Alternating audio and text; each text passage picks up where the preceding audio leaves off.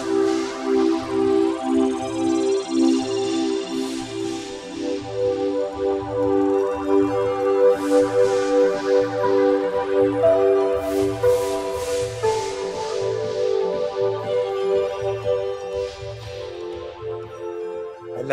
good evening. Welcome. It's really lovely to see you here at Freelance Futures.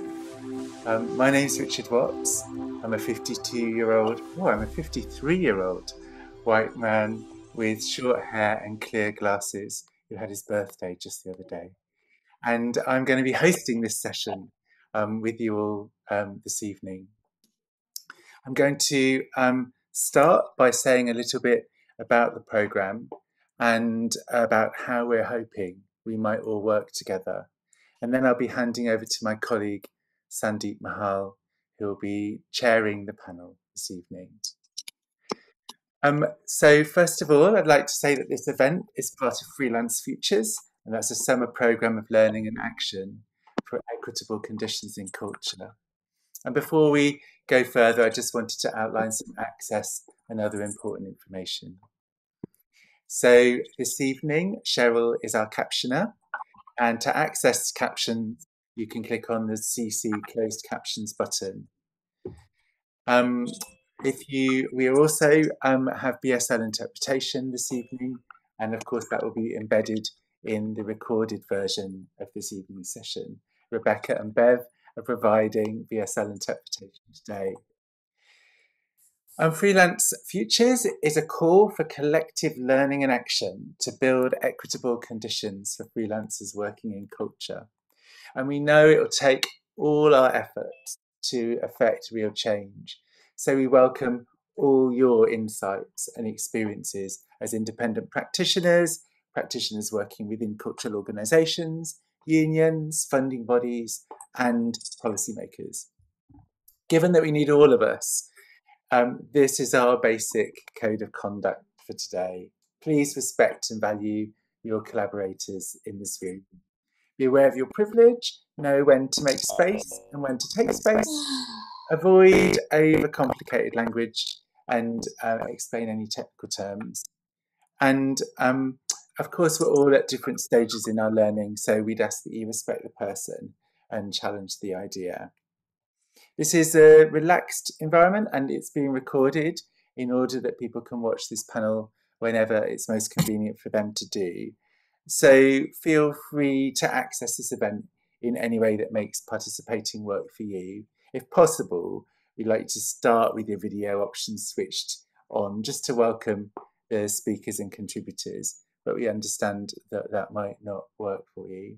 And finally, in terms of this kind of introduction conversation, wanted to say that we are recording this session for others to access throughout the Freelance Futures programme.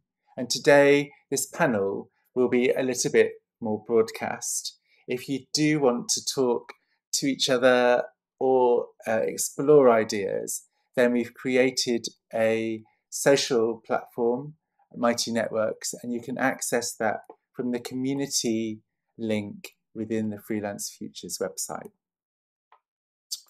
So having described that bit, and it's now my lovely duty to just orientate us a little bit to the Freelance Futures programme.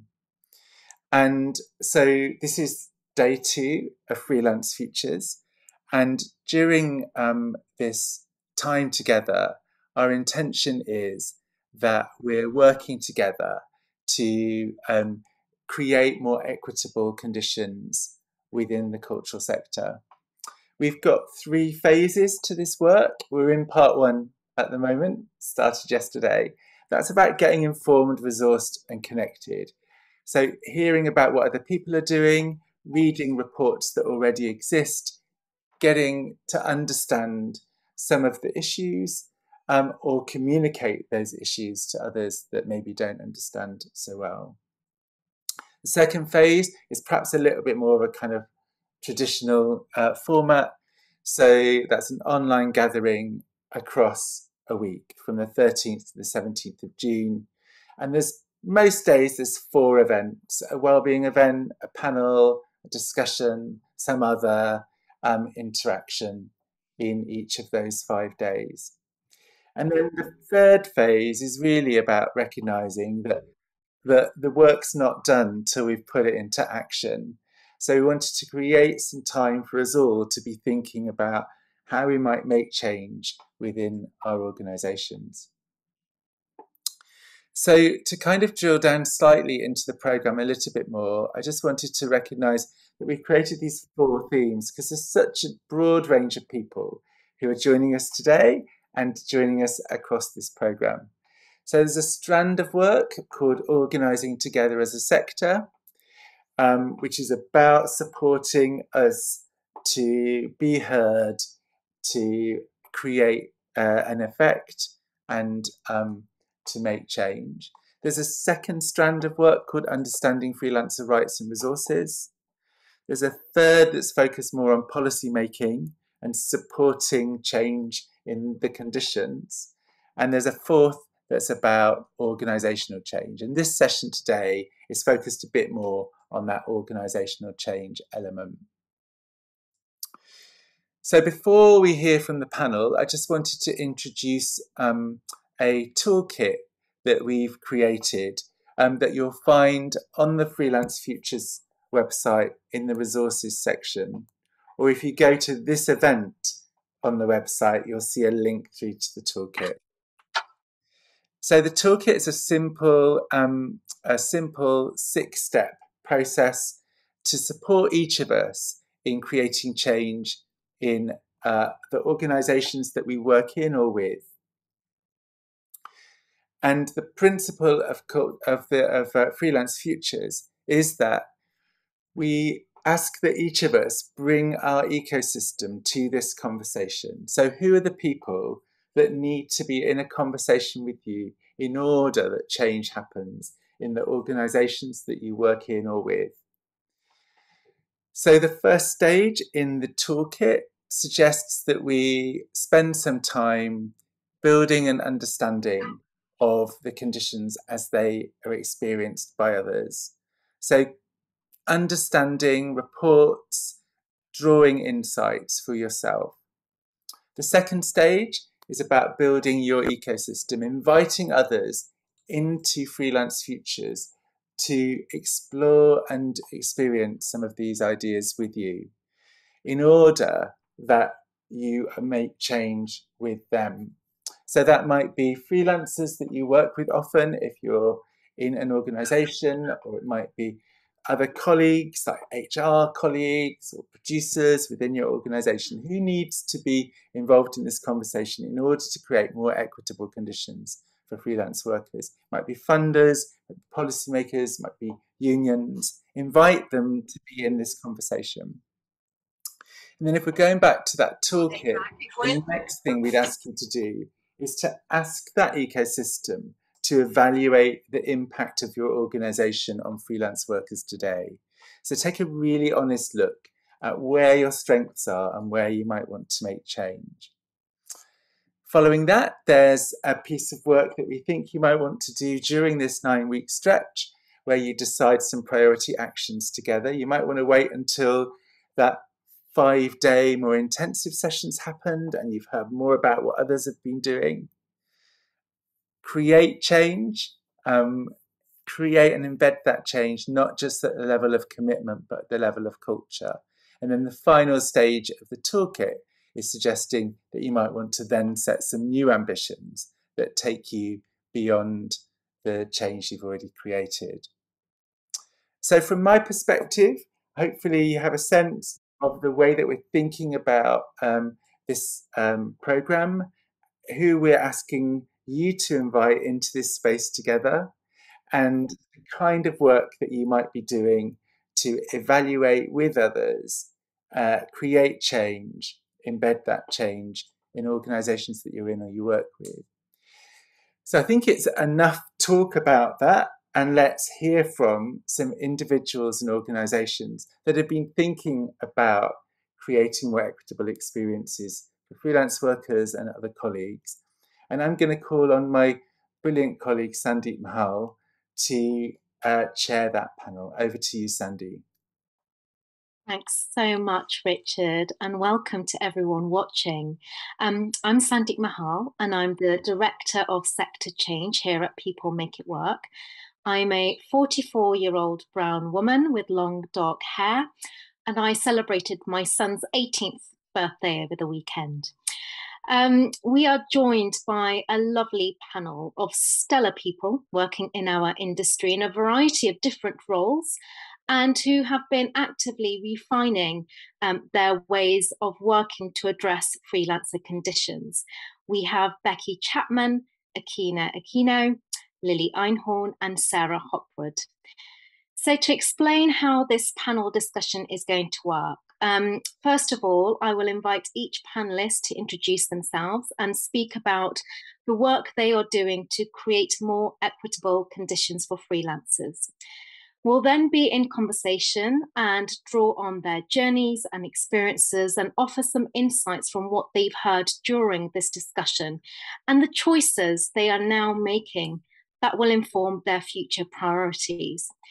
We really hope the discussion will support your thinking and conversations about the tools, resources, and leadership you might call on to help frame the choices, the actions you make about freelancer working conditions. And we'd really encourage your reflections and questions on what you've heard. So please pop them on the social platform, the Mighty Networks, which you can find on the Freelance Futures website. So we'll kick off, shall we, by asking the panel to introduce themselves, their role, organisation and practice, and to tell us a bit about the work that they've been doing to create more equitable conditions for freelancers. And if we could start with Becky. Hello, Becky. Hi. I'm Becky Chapman. I am a middle-aged white woman with glasses sitting in my home office.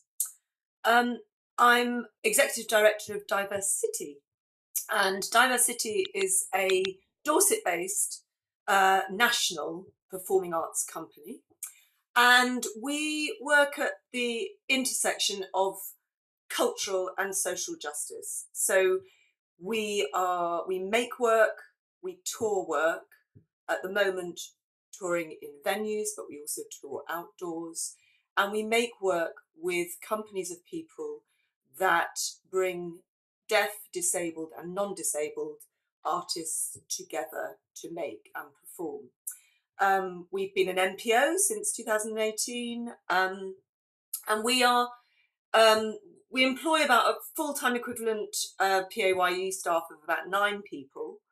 And we probably employ, last year was a bit odd, obviously, last few years a bit odd, but we usually employ upwards of 50 freelancers a year, can be as many as 100. It really varies depending on the project.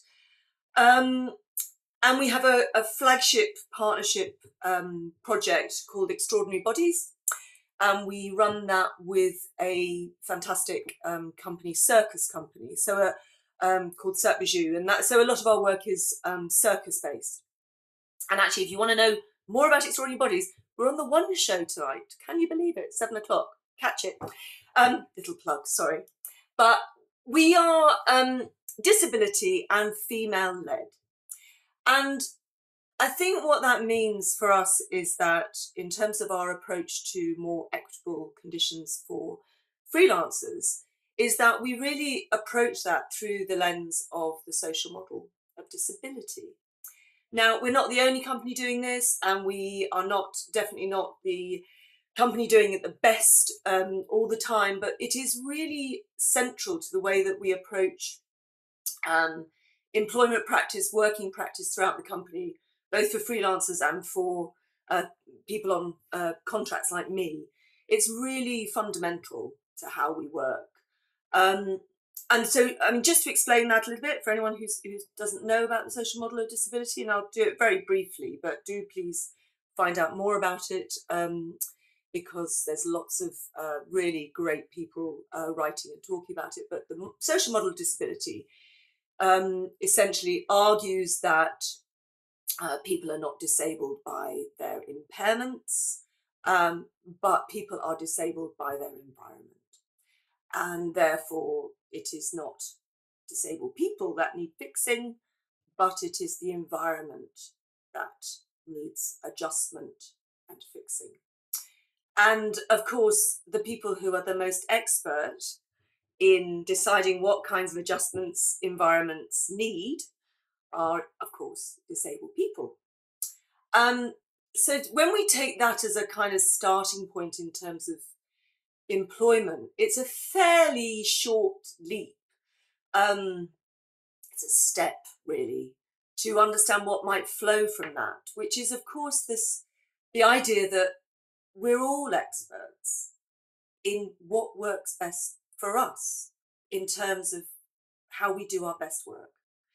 And it's really liberating, both as an employee and an employer. And I think liberating for a lot of the freelancers that we work with to be approached really by an employer as a negotiation. A contract of employment is really a negotiation. So any job offer or employment that we offer is a negotiation with a freelancer. And I guess what that sort of looks like is that it means that there's a negotiation about where you work. We don't have a central office. We all work from where suits us best. Jamie Bedard, who is an employee, he works out of London. We're based in Swanage, where our co-artistic director with Jamie, Claire, works. Our tour booker, freelance, works out of Scotland. We have freelancers in Swindon, in Bristol, in Brighton. We have, we're very, very distributed. And so people, freelancers and employees, are invited to work where suits them. And obviously, as soon as you are able to work where suits you, you are able to control that environment to a large extent. But obviously, that extends into how you work and when you work. And that means that we're really, really driven by the principle of flexibility. So if you need to work at 7 o'clock in the morning till 10, that's when you work. If you need to work in the evening, that's when you work. If you need to take a break at 3 to do pickup, if you need to leave in the middle of the day to go to the hospital, if you've got caring responsibilities that mean you're sometimes a bit unpredictable in terms of your working hours, that is absolutely critical to your employment with us. And I guess at root, what we want is for people to bring their whole self to their work. We don't want jobs that mould people. We want people to mould their job. I think, obviously critically, that also means that people are offered support if they need it. A lot of people that we work with who are disabled have access to personal assistants, or obviously BSL interpreters, audio describers, but also if you need assistance in any other way, whether it's about the pace that you work or whether it's about the equipment that you need, we really try and put that in place. And that does, that is across the board, freelancer, employee. I think that the shift then starts to happen with this negotiation in terms of our contracting of freelancers. So the freelancer determines the nature of a lot of their conditions of employment, and also the way in which they approach their work. And therefore the question is always, have you got what you need? Have you got enough capacity? Do you need more support? Are you actually, you don't need to pretend it's okay if it's not. And if you feel overwhelmed, you must say. And of course, that's been pretty vital during the pandemic. When we've offered freelancers and employees quite a lot of additional mental well-being support. And, that's been really taken up massively across the board. I guess the other thing is, and it's a sort of bit of a mind shift or a sort of head shift, which is, we feel we're part of a freelancer's journey. We're part of a freelancer's business as much as they're a part of our business and a part of our journey. And that exchange and that sense of sort of mutuality, I think, is really critical. I guess overarchingly, what is marvellous and really liberating about the social model of disability and where it's taken us is that it's radical, because it's about really transforming the norm, really understanding and confronting the idea that business as usual doesn't serve us, has never served me as a freelancer or an employee. The structures that I've worked in my whole career have been made by people for whom who have a completely different life and life experience, and I'm not going to put up with it anymore for myself or for anyone else. And I really think that adjustments to the norm should be the norm. I've already said, we want people to bring all their whole selves to work in all their complexity, because it makes the work better. And, if we're about anything in the arts, it's about humanity. So it's hard to argue against it, really. And I don't think it's any accident that we're hearing a lot of middle-aged white men decrying working from home at the moment, to be honest, because I just think it serves them. Not all of them, of course, but a lot of the people that we hear from, they are served by a particular structure, and I really am absolutely passionate about overturning that. The whole of the senior team in the company models that, leads that, and I think that we really, I think that we're beginning to really embrace it every day in a wider and wider way. I think I've probably had my 7 minutes, Sandy, but if I've got time, if I've got time, just to read a little quote that someone shared with me the other day, if that's okay. This is from a fantastic freelancer we work with, and we've worked with her for about a year or so, a couple of years. She said to me recently, "I've built a career predominantly in disability arts sector, and yet I've tried to hide this side of myself in order to be more professional. I've been convinced that if I shared how hard I find some aspects of my job, that I wouldn't get work, and it would break the trust I've built with the teams I work with. Thank you for creating a company where I feel safe to begin to remove the mask." Thank you so much, Becky. What an uplifting start. I love hearing where the social model for disability has taken you. I love the geographic diversity of diversity and the opportunity that has opened up for you in terms of the voices and experts that have been enabled because of the flexible working conditions, because of the equipment and access you've enabled, and creating the space to ask those vital questions of need, of capacity, and support. So thank you. We'll go to Akinna next. Hello, Akinna. Hi, Sandy, and hello, everyone. It's really lovely to be speaking at this panel. So thank you to yourself, Sandeep, and Richard for having us all here today. I'm a Southeast Asian woman with short dark hair, and I'm wearing gold hoops and a white shirt. My name is Akinna Aquino, and I'm a project manager working in the advocacy strand with Inc. Arts.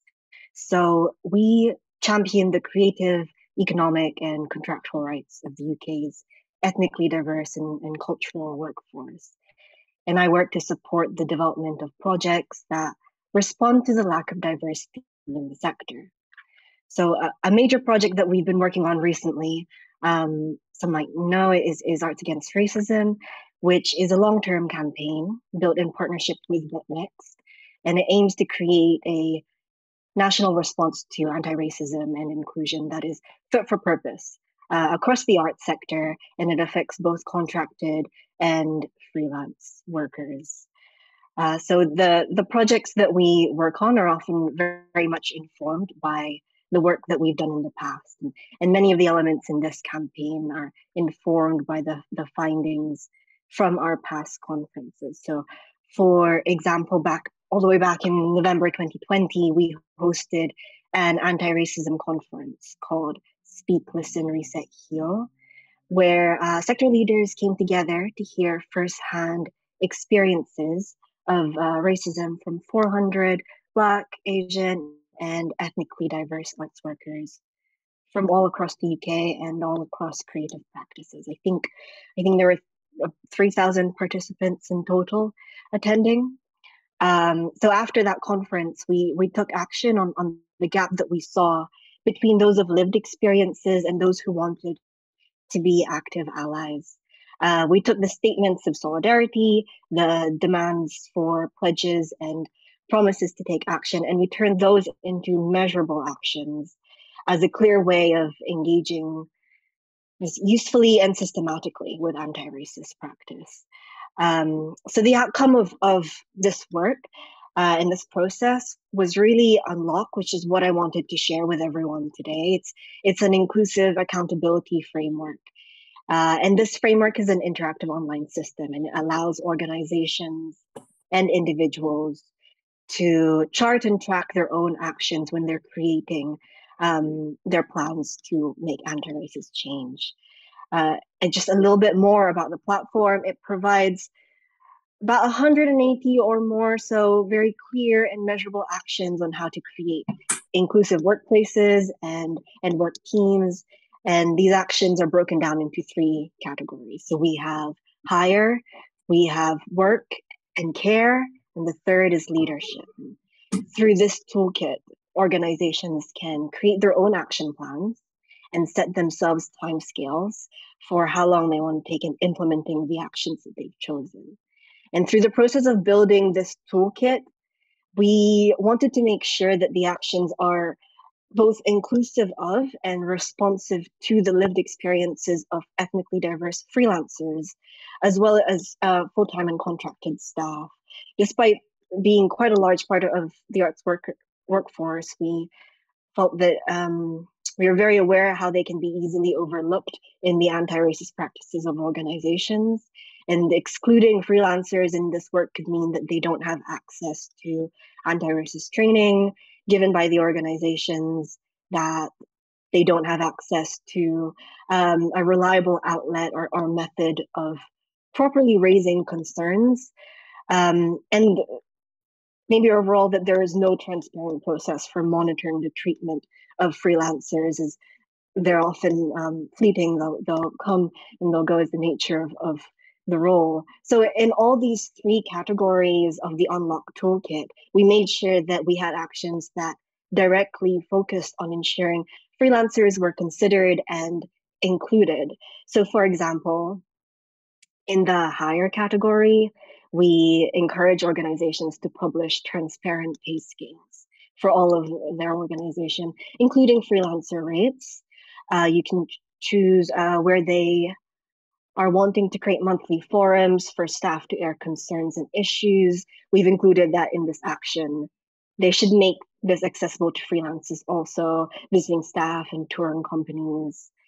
In the work and care category, we have an action for breaking the cycles of always being a project worker by encouraging organizations to create a transparent process for moving freelancers that they regularly work with into staff jobs if they would like to make that move.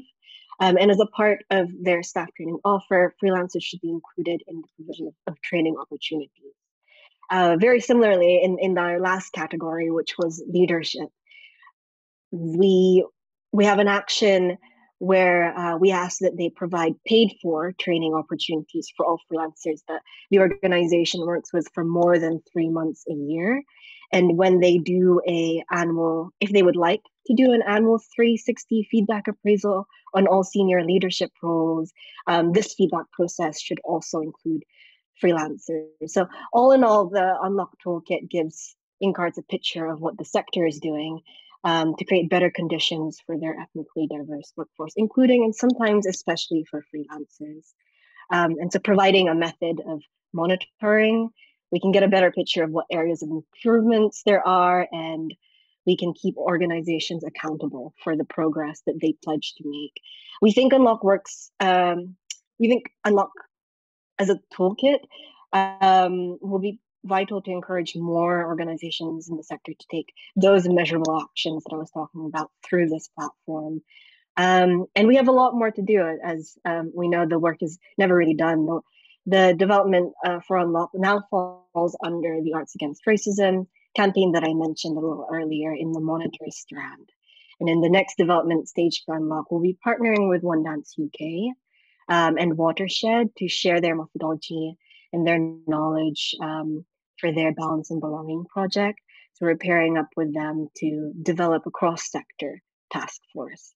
And this partnership will take a pretty multidisciplinary approach to developing these resources further for the cultural sector around anti-racism and data-led inclusion.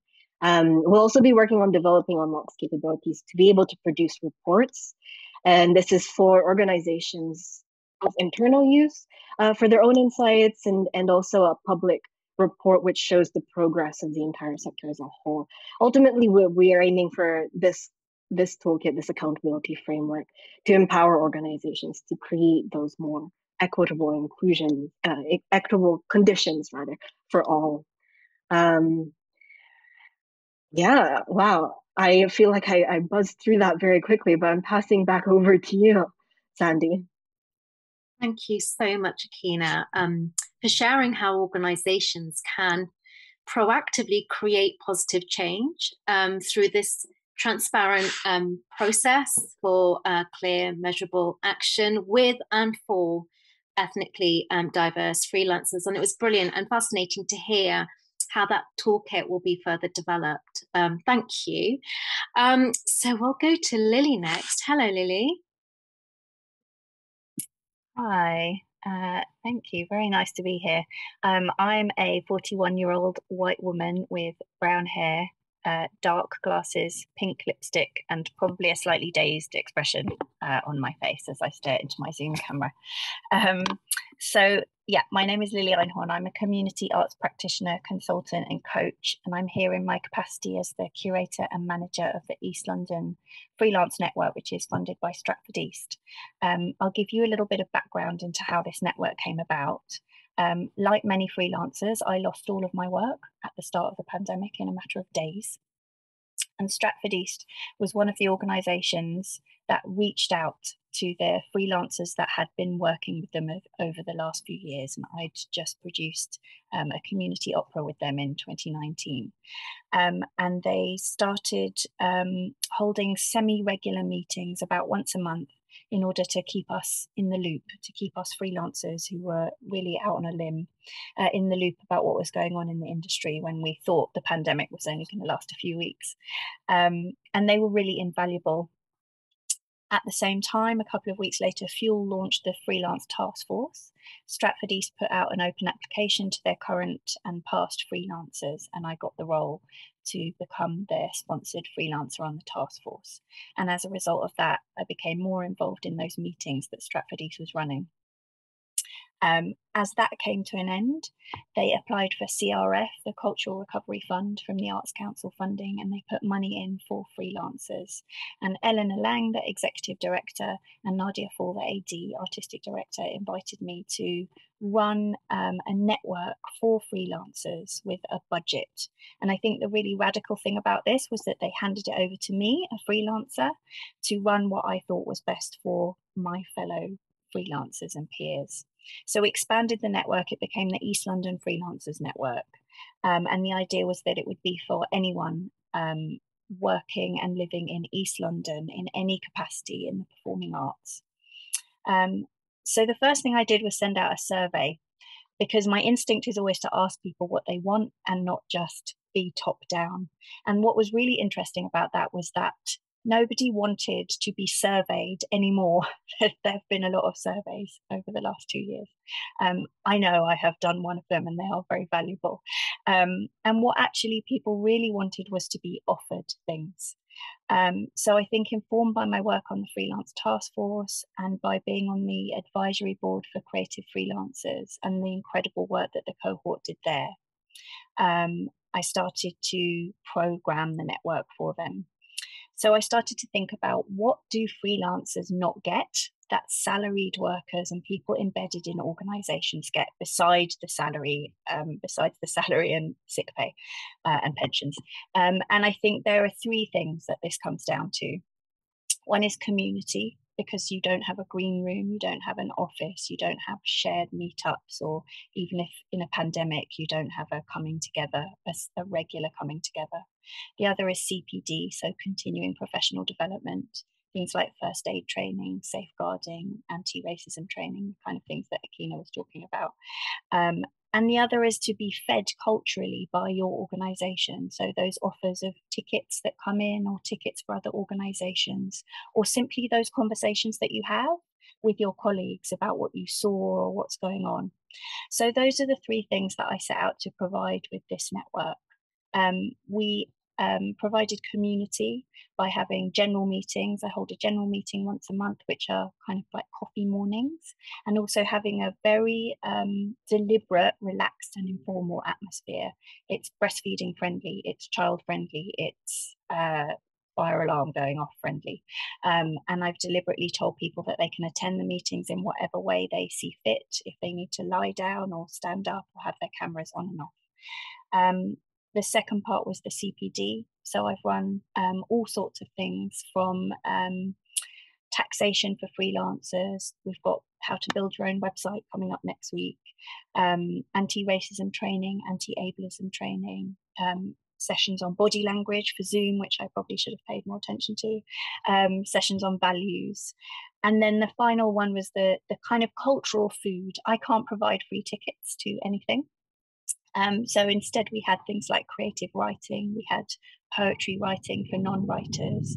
Suzanne Elaine came on and did a talk on her amazing work on the neurology of power. And a lot of those kinds of things are the things that people in salaries are getting, but freelancers have to pay for in order to access, and they need to feed them culturally in order to do their best work. There were a couple of other things that I did deliberately on the network. I only engaged people who were freelance to deliver sessions, so that we were paying people who are freelance, and absolutely no one was allowed to do anything without being paid, to eliminate unpaid labour. And I think ultimately, freelancers, we need a share of power and resources. We need more sustainable working practices of the kind that Becky was talking about. But I hope that at least it's been a helpful drop in a much wider ocean. I'll hand back to you, Sandy. Thank you, Lily. That devolution of power and budget, I just love that. And the insight that you've garnered from your consultation, the three things that you've offered: community, CPD, cultural food. I feel like that's something every place can respond to. Thank you. So we'll go to Sarah next. Hello, Sarah. Hi, I'm Sarah Hopwood. I am a white, middle-aged, probably that's being generous, 60-year-old woman with grey shoulder-length hair and glasses.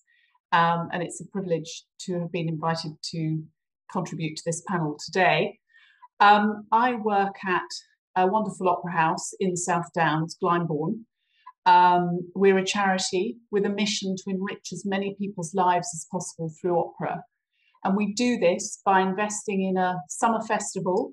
We're due to open on Saturday, which is very exciting. And the summer festival takes place at Glyndebourne. We have an annual tour that goes around the country. It's more than a week in each venue. We're working on residencies in those areas throughout the year. We have a year-round learning and engagement programme. And then we invest in digital content to take our work to the broadest possible audience. I'm going to say something now that probably is blindingly obvious, but I think it's embarrassing to some of us in organisations that it took a pandemic to realise this. And I think the experience of the past 2 years has really highlighted the financial vulnerability of freelancers and the imbalance between freelancers and organisations. And I'm also embarrassed that it was the freelancers themselves who did much of the work in bringing this data to our attention.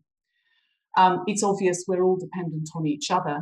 At Glyndebourne, approximately a third of our workforce are freelance, and we can no longer ignore the problem.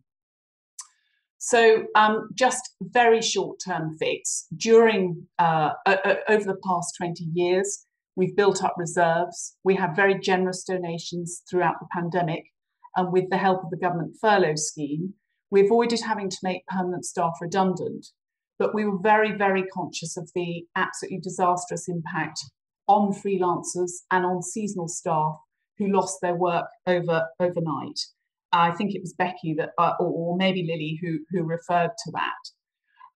And we were very, so we took the short-term fix of thinking.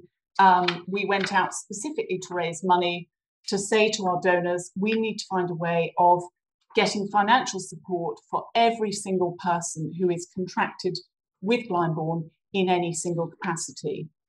But it really kick-started our thinking in what can we do to contribute to thinking about the long-term sustainability for freelancers in the culture sector. So I think we're working very hard in 3 specific areas. We've launched a Glyndebourne Freelancer Fund.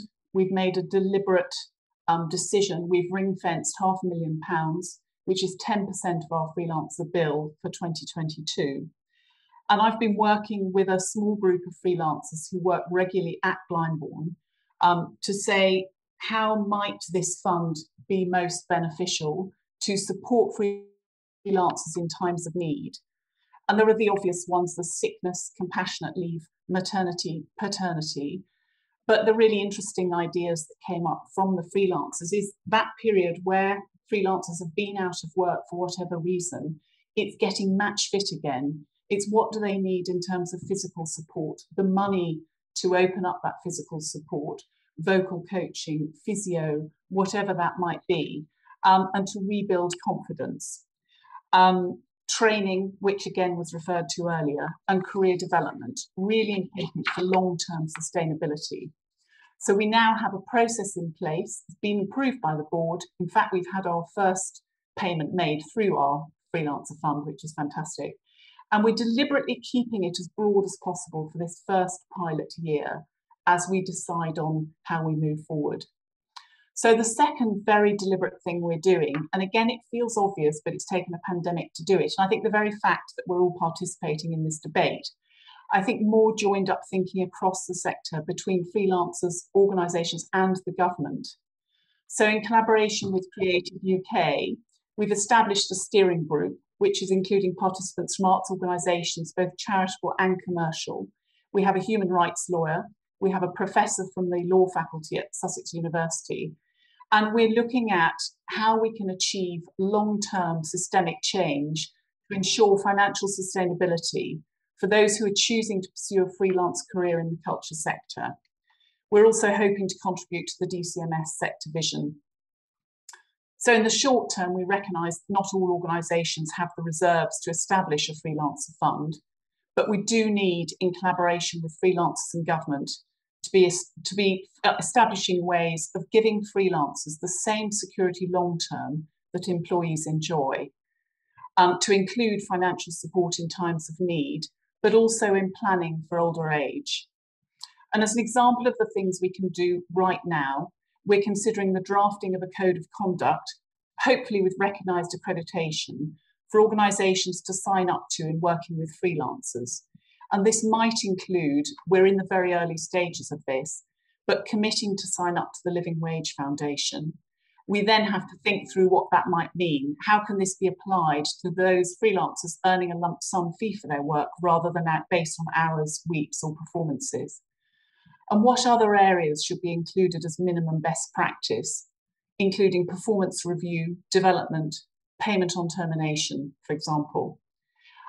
We also, recognising this costs money, but it feels very inequitable that at the moment there is no equivalent to the employee contributory auto-enrolment pension scheme. And again, that's an area we want to explore. So finally, working in specific partnerships with other organisations whose mission is to support freelancers in the culture sector. So SWOPRA, a charity supporting women and parents in opera, was established to find ways to champion and generate more opportunities for women in senior and creative roles in classical music, and to dismantle the outdated attitudes towards the compatibility of parenthood and a career in the sector. So Glyndebourne's providing support to enable SWOPRA to launch a brand new retreat for mothers in the process of returning to their singing careers after a period of maternity leave. The initial pilot is going to be a 4-day retreat to take place at Glyndebourne next spring, which will include masterclasses, vocal coaching, Pilates, and a filmed recording of a couple of prepared arias, with the intention of rebuilding stamina and confidence for these freelance women for whom this sort of support would normally be prohibitively expensive. Hopefully this will provide a useful trial in establishing how we can effectively share existing resources and facilities in a way that's consistent with our charitable objectives.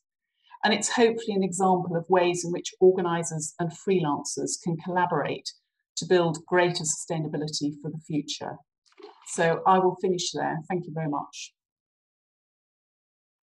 Thank you, Sarah. I am just feeling so buzzed by all this brilliant embedded practice, the new initiatives that have emerged, and the toolkits and resources that will continue to serve the sector. So thank you so much for bringing to life your case studies and the emerging work and pilots.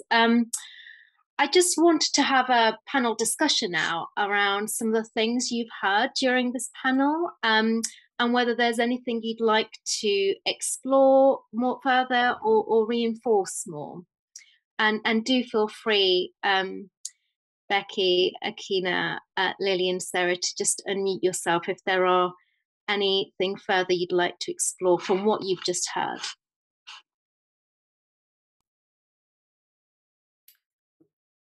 I just jump in very quickly. I mean, I think that what you're describing, Sarah, is really interesting, and particularly this idea of, I mean, you know, as you said, lots of companies do not have the reserves that you're talking about, but that idea of moving towards a point where, I mean, we have a building resilience reserve, obviously as a company, but it doesn't encompass the freelance workforce. And I think it's about thinking differently about that that building of reserves. I think is really interesting idea, and it's one that, you know, customer and practices. You know, you have your 3 months winding down, winding up costs, and your, you know, but you, but I think that it's a really important shift to think about reserves differently, and yeah. It makes me a bit, we've made a reserves decision recently, and I'm just thinking, oh, that was a mistake. So I thought that was really interesting what you said. And also, I mean, we've done quite a lot of work around not so much returning mothers, although I guess, well, I suppose perhaps indirectly we have, but just sustaining, particularly parents, not just mothers, but parents in the performing arts, because it is, you know, it doesn't stop at 18. Let me tell you, you know, it is this is the majority of my career has been as a mother, as I'm sure. I'm talking to lots of people here, and I'm sure I'm talking to a lot of parents here, but also about extending that and making sure it extends to all caring responsibilities is really critical. And I love the fact that you've thought so hard about that idea of retreat, which I think also, and perhaps links to the Incart's work, but one of our, well, she's no longer a trustee now, but one of the trustees that I spoke to not so long ago flagged to me the need for retreats for those people really on the front line of dismantling oppressive practice. And I thought that was a really interesting idea. So yes, skill development and confidence development, but what about people who are really on the front line of some pretty tough fights? And yes, you can be an ally, but there's a real need for rest. And, you know, so I think the idea of retreat is really interesting. Anyway, shut up. Thank you. Thank you, Becky. I don't want to take any credit for the work that SWAPRA, it's fantastic. They came to us with the idea, and we were absolutely delighted to work with them to make sure it could happen. And I think that's an idea we want to explore more. You know, we have this incredible resource, It is used, there's a bit of a fallacy that Glyndebourne is only open in the summer, which is absolutely not the case. We're pretty full on year round. But there are moments in the year where we absolutely could be working with others to facilitate these sort of retreats for whatever might be considered the best purpose. Putting my hand up like a small child. I just wanted to jump in. I think I'm really inspired as a freelancer as well by hearing all of your work.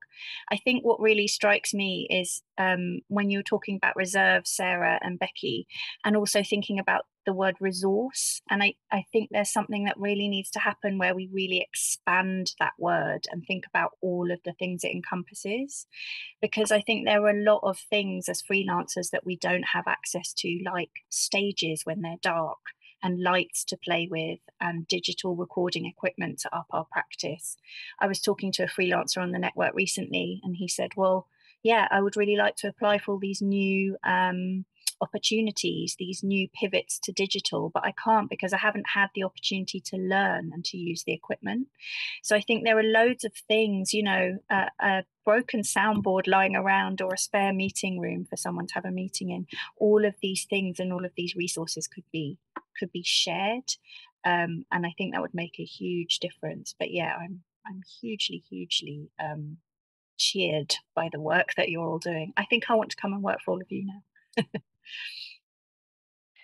And just to add to your point, Nelly, I think touching on resource, I like your work towards community building, and I think it's something that we can apply more to the on-off actions. Of course, as I said, it's being developed and it will continue to be developed. But this is an area that just hearing you speak about it now, I think we could do more of in terms of the thinking that what freelancers don't have access to is also the people resource of who you're around on a day-to-day basis and what that can do for your career development.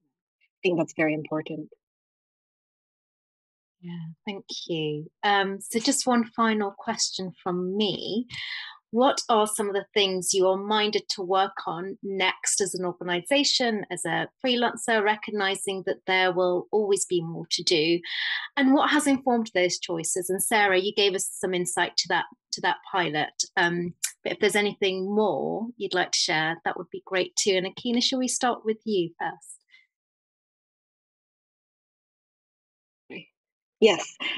So I spoke about the monitor strand of Arts Against Racism. I also wanted to say, connected to making more equitable conditions for freelancers, we have a reporting mechanism that we're looking to develop as well, called Speak Out Safely. And just to touch a little bit on that, it'll be a sector-wide, free to use and confidential reporting mechanism for arts workers to be able to report on racism safely and receive support from those with lived experiences and have their feedback anonymized. And that'll be across kind of 3 different levels of reporting need, just sentiment and temperature checking. So these are reports not for escalation, but just for recording and then building a picture of the organization, both positive and negative experiences. And then there's the level where it requires a bit, where the complaint requires a bit more mediation and support and mental health support as well. The thinking that we are currently working through within InCarts is how do we make sure that this reporting mechanism also caters for those who are not contracted and full-time staff? How do we, there's a lot of discussion that was happening in the workshop to build the 5 pillars of the campaign, but the questions were how do we provide this for freelancers so that it's not triggering for them, for the individual to have to go back to an instance after they have perhaps moved on a couple, 2, 3 more jobs ahead of the incident taking place. How can we give freelancers support and care in a very short-term period? And are there mechanisms that we can put in place to encourage organizations to reflect on how reporting processes can better apply to freelancers as well as their full-time staff? So this is something very much in early stages of development that I wanted to share. Thank you, Akinna. Becky, can we go to you?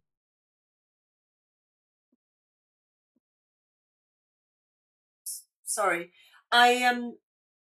it's interesting. I mean, I'm really thinking about what Akinna was saying about community, and one of the things that what we're doing at the moment is we're working. It's very embryonic, but I suppose it does mirror a little bit about what you've been talking about, Akinna, in terms of community, and yeah, it's kind of just making me think about our approach to that and what it really needs to look like. So yeah, I'm just kind of mulling that over at the moment. But the other thing I was just going to say was something that Lily said about, you know, what freelancers need is an offer, is, you know, this idea of resource. And I suppose one of the things that we did with emergency funding, so it was very unusual, but we offered 4 open commissions to groups of freelancers that were sort of from our stable who had lost all their work. But I think one of the things that we're really thinking about now is how to build on that, really, and the idea of the sort of autonomy of the freelancer, you know, as regarding that as that is a real gift. You know, the familiarity that freelancers have with this idea of autonomy and self-management and is creatively is incredibly valuable. I mean, on every level, and that's one of the things that we're rather slowly, I think, but we are really trying to look at and think about how do we build that into our practice more in a more sort of consistent way. I guess the only other thing I was going to say was, again, that builds on this idea of autonomy of freelancers is a real gift, and to take advantage of it. The other thing that we're looking at a lot more is the way that our network of freelancers bring their incredible networks. I mean, their ecology with them, but also we're now beginning to look, and I know again it's not unique, but we're looking at sharing freelancers across organisations. So we've got an organisation in the Southwest that we're sharing the employment of a key role in order to, I mean, in a way, to really acknowledge and give them agency around this particular role, but to really acknowledge that they're the link, and sort of really value that. So sorry, that's a bit of a jumble of thoughts, but kind of picking up on a few things that we're thinking about and evolving. Thanks, Becky. Lily, and then Sarah. Thanks, Sandy. Yeah, I think in terms of the East London Freelance Network, it's going to move into a new phase soon, which will be announced by Stratford East. My own work, I'm still focusing on freelancers and people who don't have access to various things. So I'm running a new coaching program for community artists, a free program.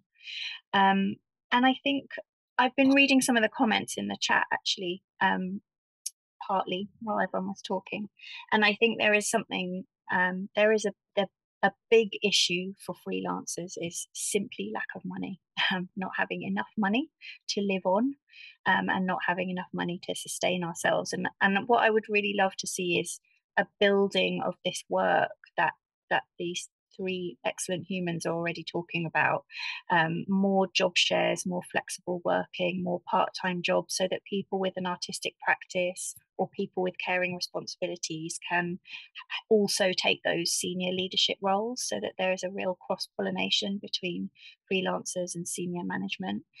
Ultimately, I'd like to see UBI for everyone, not just artists, because I think we need solidarity between all workers and all workforces. Sadly, I don't have the power to enact that, but you never know. Thank you. I completely agree, Lily. And I just wanted to pick up on a quote that Becky made at the beginning about adjustments to the norm should be the norm. And I think in drafting a code of conduct, so this is the area that I would really love to focus on as a group of freelancers and organisations, so that when freelancers are not having to fight their own battle on their own, that in going to work for organisations, there is an expectation that there is a new norm that we've all signed up to, and certain standards that we will all commit to. And for me, that's something I think is very important to be working on as a priority. Thank you so much for sharing your priorities. And I'm just going to quickly recap and reflect back and then hand over to Richard. I mean, I suppose it's obvious to say that it took a pandemic to realise we had a problem. And the work that has happened since has been super inspiring to hear, to make an offer to freelancers, the work to disrupt the norm and bring about long-term systems change.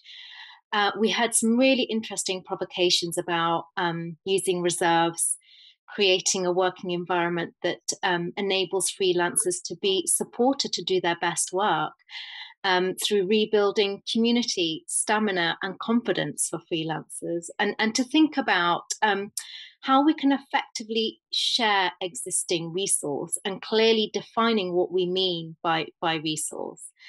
And also a really clear message coming through about the need for more joined up thinking, more cross-pollination, more building the bridge between organisations, government and freelancers. So thank you so much to all of our panellists for sharing your stories and amazing case studies. Thank you, and over to Richard. Thanks very much, Sandy. Yeah, I'd love to. This recording will be online tomorrow, and of course the transcription and the BSL interpretation will be embedded in it. Our practice is that we'll plan to get these recordings up the day after they happen, so you don't need to attend at the time it's recorded if that doesn't suit or serve you. I wanted to say that the case studies that we've heard today are being written up as a result of this conversation and will be online by next Tuesday. So we're going to create those with the speakers to support all of us getting even more out of those. So links, examples, tools, resources, things that they used in developing their thinking. As you can tell, Freelance Future's intention is to reuse resources that already exist and not constantly be reinventing tools, resources, reports that you've already invested in as freelancers, in sharing your views, in creating insight. So the other thing I wanted to mention at this time is that we've asked organisations if they might identify freelancers that they would like to support in their attendance by paying £250 to enable more freelancers to attend some of these sessions. We know there's a great inequity in terms of how learning gets done, depending on whether you're employed or not. I noticed in the chat that Claire is being supported by Beeford, so thank you for mentioning that, Claire.